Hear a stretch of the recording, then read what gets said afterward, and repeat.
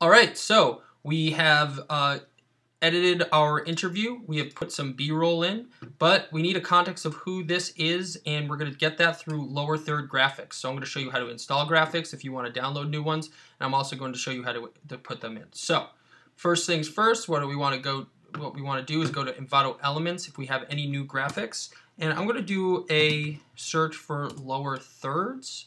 This is going to be also a video template search. I'm going to hit the search button, and I'm going to go to Elements and also Elements for Premiere Pro, specifically for that software. So we've downloaded some, but these look like pretty cool lower thirds. I'm going to take these ones and show you how to download those. So I'm going to put these into standards and download. It's going to download as a zip file like this. You're going to click this zip file and it's going to extract. It's going to give you a folder. And in that folder, we're going to take that folder and we're going to copy it and go to desktop, local, and you should have a standards folder. If not, right click new folder and make it. But go into standards and paste that.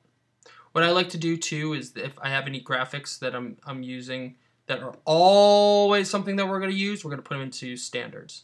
If you're going to use it just for that week, it's going to go into that week, whatever week project folder that you're going to do instead of project files. Okay, so this is going to be standards that I'm going to be using, and there's inside of that is going to be there's also different fonts that you might have to download, but in here project, what I want to find is the MOGRT files right here. Okay, all of these we need to connect with Premiere. So now that we have those in a safe location that won't get deleted, I'm going to go back over to Premiere Pro and go to Essential Graphics, and these are MOGRTs. So if I have that open and I have these open, Command A is select all, left click and drag, and after a second it might give me the little pinwheel, but it's going to add all of those MOGRT files here. It's important that you save those in a place that is going to be not deleted, because if you delete those MOGRTs, it's not going to know where they are. So we have those, put them in, and we can use some of these for our lower thirds. So I think the new ones that I just put in here are here. So I'm going to use this one. Left click and drag. Notice how this is a huge lower third. So we might have to cut this down, and I'll show you how to do that. So this kind of takes it can take a little bit. It says 15, usually gets stuck on here.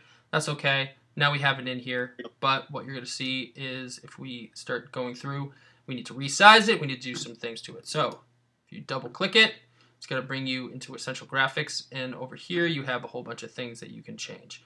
First thing that we can do is change it. So this is Dr. Ferris Bah, and the next thing is that he is a Queer Youth Leadership Awards nominee. So we changed what it says, but we also need to change the overall size of this thing because it's pretty big. So scale, we scale it down. We can also move the X and Y position. So we're going to bring that over and up. And so now we have that. But notice how it's going to be on the screen forever and ever and ever. What we're going to do is take the end of the clip, bring it down so it's a little bit more manageable.